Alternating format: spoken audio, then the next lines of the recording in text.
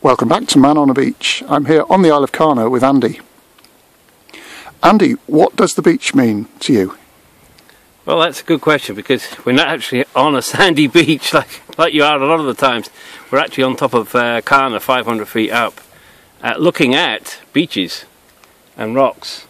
And I think beaches to me are the gap between, or the bit of land between the land and the sea.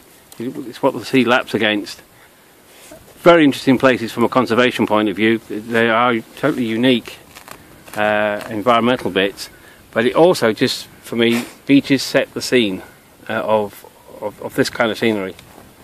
So it's my life really, beaches. Thank you very much. Cheers.